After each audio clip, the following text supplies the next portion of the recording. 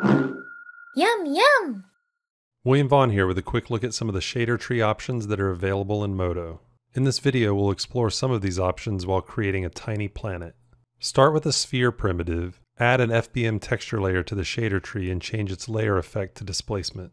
Adjust the texture's attributes until you're happy with the look of the terrain. Experiment with different noise types, frequency and increment values, and to produce large bodies of water, increase the lower clip attribute. Adjusting the position and scale will also control the results of the texture. Add a gradient layer to the shader tree and change its input parameter to displacement. Add some color keys to produce the appearance of water, sand, grass, trees, mountains, and snowcaps. Create another sphere mesh with its own material group that is slightly larger than the first sphere. We'll use this to generate clouds for our tiny planet. Increase the diffuse amount, change the color to white, and then reduce the specular and Fresnel values of the material. Add a planet clouds texture layer, invert it, and then change its layer effect to transparent amount.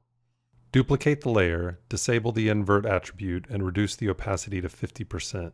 Next, change the layer effect to displacement to give the cloud some volume.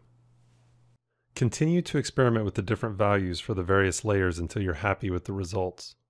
Oh, look at the time.